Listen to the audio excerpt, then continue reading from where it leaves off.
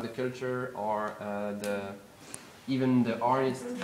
In France, I know that there is so many different ways to make design, and I work as a designer for movie industry. I didn't have a lot of experience, but I work with EuropaCorp. It's a French production studio of Luc Besson. Do you heard about him? Besson, of course, yes. No, it's wonderful. Okay, and I worked on Author and the Invisible. Oh yeah, that was a great film. That was very enjoyable. That was cool. That was my first experience, and I was 23 years old, and it was just amazing to work with him because. What a wonderful start for you. That's yeah. just terrific. Yeah, and I remember that before to work with EuropaCorp with Luc Besson, I was looking for some job and it was just horrible, and I spent a lot of time to eat some pasta, you know. We all know what that feels like. Yeah. I'm still eating pasta, but I'm going fast, so I need to find another way to live my life. But it was a great experience, and I met a lot of amazing designers, and they had a lot of experience in this. I worked with a guy who had worked on The Fifth Element. Oh yes. And Patrice Garcia, he was the art director of Author and the Invisible, and it was just amazing. He had such experience, so it was great. I met other French designers. There are less. We don't really. I don't think that you know them, but they are really good. And the good thing was with Luc Besson, he really liked to work with the artists and give them their chance to express themselves. And I spent about 5 years to work on the first movie, and we have seen all the production stages, yeah. And it was just such a pleasure to see you make a draw, and there is a guy who makes the 3D model and the animation, and all the people who make the set. It was just a crazy experience, for sure. And after I worked on another movie. It's more it was cartoon, A Monster in Paris. I was just making the advertisement, you know, all the design for the cover or something like this. And what is my experience after? I don't really. Now I work more in video games because I really like to create universe. I didn't spend a lot of time to increase my experience in the illustration. I really love to make some universe and create some characters, and this is my favorite part of the job. But always the creation is, for me, the creation is the more important thing in my life. And Christophe here will send you his a present for you. His art book. So and Wow. with the post mail. He'll send you by the post, so you can that have it. was great. That's very kind of you. You are welcome. You're welcome. Okay. That's very kind of you. I much appreciate that. And in fact, I have 2 books that I'll be sending to you. That will be coming out next month. One is the 30-year anniversary Jedi making of book. Wow. Lucasfilm's releasing. Yeah, Also another book called The Art of Movie Storyboards. Okay. Yeah, thank you. Yeah.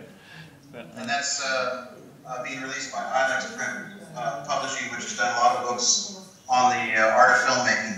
Okay. And they have some terrific storyboard artists in there, going all the way back to Hitchcock's days. Okay. Thank you very much.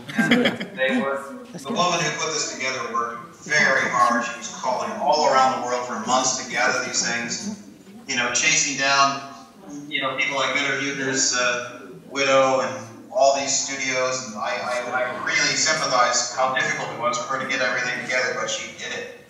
She did it. It's great to So this should be quite an exceptional book. Pascal is showing you the, in reverse, of course, the concept also. You can flip the images. Non, mais je pense que c'est pour nous. They're all Symmetry. fantastic. Yeah. So, You can give me your address in Skype line or Ouais, il t'envoie le and we'll send you yeah. the book. So, Australia? Australia. Okay. Yes. Wow. It's far away, but it's so close. Christophe, tu peux lui demander pour les questions. Jean-Denis, with this kind of timid guy, he wants to. Yes. Well, but without him, no one here will be together. So I thank you again. He's I the boss. thank Thank again you. Boss. Jean-Denis, the man in the shadow. Thank But you, Sean. without him, Yeah. there is nothing. He's the master, in fact. The man behind the scene. He's asking in a professional way, what was your best experience with, what was the best director you've worked with? I know you have a great experience with Tim Burton on other guy, but for you, what is the best collaboration you have with a director? That's a very tough question. I can imagine. So it's the tricky question. I mean, but I think that all the director he worked with was the best. Were the best. well, not George Pancosmatos. I don't think so. Really?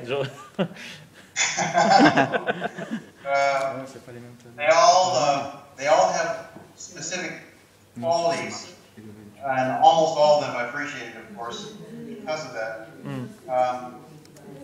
The more complex the personality, the more interesting the director. And so people like Peter Weir and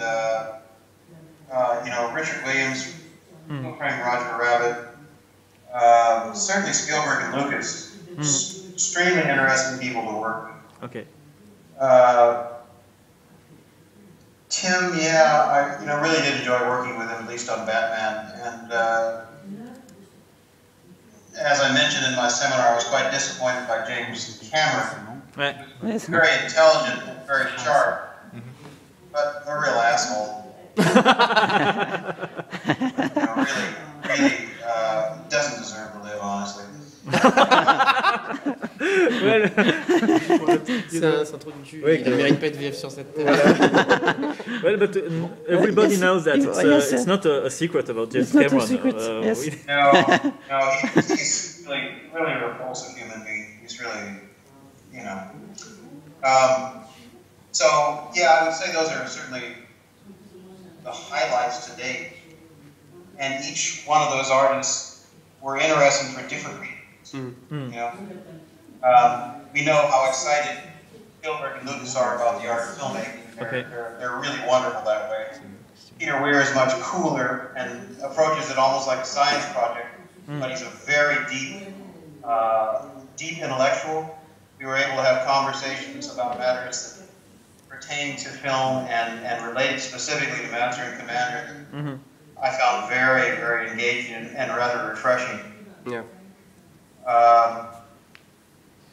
And eclectic people like Tim Burton are such a treasure because Hollywood doesn't really allow many of those people to have access to major budgets and to make films the way they want to.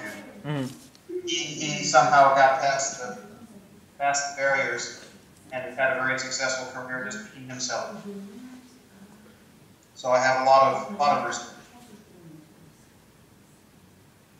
Thanks. Thank you. Thank you. Vous pouvez présenter Pascal qui a travaillé notamment avec Mobius, quoi. And here we have expliquer. Pascal. He worked with Jean Giraud, Mobius. Mobius. Yes. We work on different things on party for him to doing together on one art thing, art project. I send you the link. It's outside Moebius. Yes, please. Okay. And I film him for in an Angoulême show, Festival of Comics in France. I record a lot of a person. Benjamin, do you know this guy? It's a Chinese guy who painting with a lot of color, a lot of girl, essentially. Ça me donne des dimensions comme ça. Ça change autant de choses. I send you the video. Oh, yes, please. C'est là où on existe quoi. Character design, drawing, lot of David, c'est vraiment... Ah ouais, c'est énorme. What can you tell me about the status of the European film industry at this C'est lui qui point? m'a contacté. That's horrible. Well, I know from country to country, of course, it varies as well, but obviously everyone is affected by the economic turndown and the other series of convulsions that are going on. Certains trucs, c'est pas tout le monde. But you know, here in Europe, What is your general feeling about where it's heading? each country has its own cinema industry. You know, it's hard to say, well, in Europe it's that, it's more, in France it's like that, in Belgium it's like that, in Spain it's like that. So I can talk for Belgium and Christophe more for France. Well, I told you about the industry in Belgium, where it's an emergent industry. 1 century after the creation of cinema, now we have an industry creating in Belgium. So we have not a lot of resource, but everything is moving. So it's kind of artisanat en anglais. A craft, you know. Here we try to make movies with very low budget. Well, I myself work in a micro budget. But we have with the digital cameras, and we can create, and it's the more important. But it's very hard to have the support and the distribution here. It's quite a mess, I think, and especially for the kind of story I want to tell. I mean, the fantasy here. It's just like I say in our last conversation. It's quite well. It's considered as a child hobby. I mean, not much as an adult conception and creation. So it's quite hard in Belgium for us. So yeah, but it seems. From France to see some Belgian films, you have that's interesting because like you have a small budget, you make some greater story. You know, I think that you work more on the emotions, just with the psychological aspect of the movie, and it's really interesting. I really loved some movie that have been done in Belgium, especially from Benoît Poulvord. yes. Comment sais-tu? C'était pas de chez vous. Yeah. Dog Eat Dog. This is a crazy movie. They made Benoît Poulvord is a Belgian film director, and you have done a movie of the story of a guy who is a killer, and it's shot like a TV show, in fact. Yeah, you know, some reality TV, and it's just a guy who came with a camera and filmed this crazy serial killer, and the Benoît Poulvord explained how to kill somebody and how to hide the body, and it's just. It's horrible, but it's just so funny. But in fact, Dog Eat Dog is the English title. It was a student film, in fact. Yeah.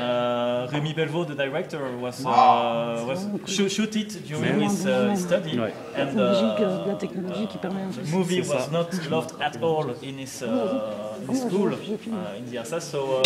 Well, it's quite a miracle this movie finally go to the theaters and that it can make a kind of become a cult movie.